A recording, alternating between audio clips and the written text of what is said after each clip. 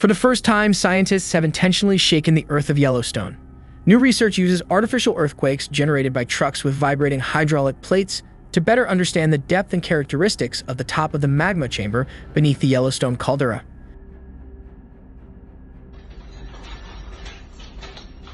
Standing in many places in Yellowstone National Park, the telltale signs of a buried heat source are unmistakable, making one wonder how far beneath my feet is the magma. The answer is important for fundamental science questions about the magma reservoir as well as for understanding Yellowstone's potential hazards.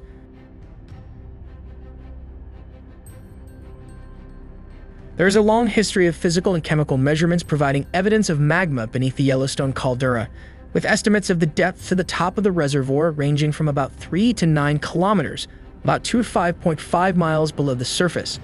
Most previous seismic imaging has estimated good 3D structure that is informative about the approximate size, shape, and location of the magma reservoir.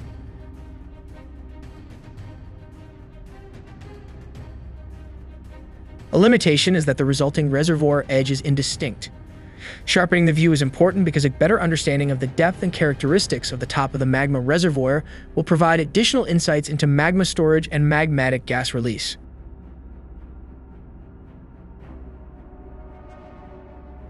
To get a more detailed view of the top of the magma reservoir and to determine its depth and whether it is marked by gradual or abrupt transitions, a team of seismologists used a controlled seismic source and hundreds of seismometers to image the subsurface.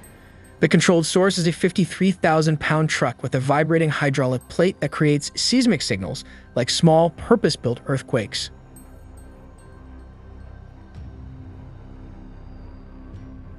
Over the summer of 2020, the truck created these special earthquakes on a number of paved roads throughout the caldera. The work was done in the middle of the night to avoid impacting park visitors, either from small ground vibrations or traffic congestion.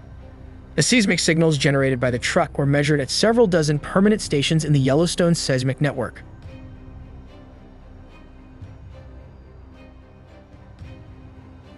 And about 600 seismometers were temporarily installed along roads and trails specifically for this seismic experiment.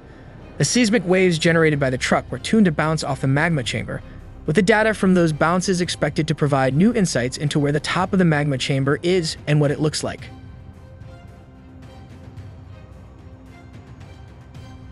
In addition to finding the top of the magma reservoir and determining that its boundary is less than about 100 meters, 330 feet, thick, the seismologists estimated the concentration and type of fluid at the very top of the reservoir.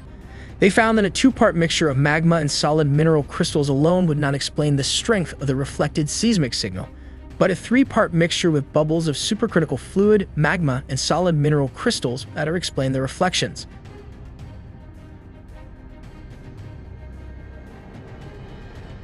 These results are consistent with geochemical models that suggest bubbles would emerge from magma stored at moderate depths, such as 3.8 kilometers, 2.4 miles.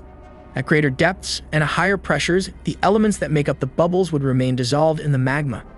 But at the depths measured by the new seismic data, bubbles would emerge from the magma and rise to form a layer above the magma reservoir.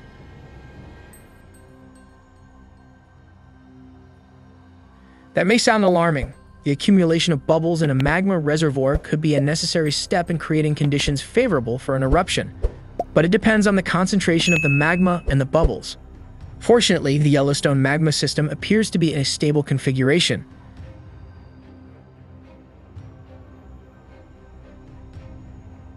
Seismic reflections indicate about 14% liquid and about 86% solid crystals in the reservoir layer. Under these conditions, bubbles would be expected to rise efficiently to the surface, preventing excessive pressure buildup. Indeed, this is consistent with gas measurements that have found magmatic gas emitted at the surface in many areas of Yellowstone National Park.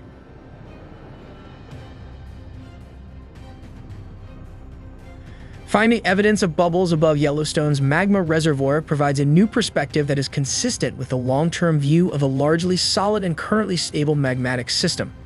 The results also highlight that measurements of bubble accumulation beneath volcanoes may be generally feasible, again demonstrating that using Yellowstone as a natural laboratory can help better understand volcanoes and their eruptions elsewhere on Earth.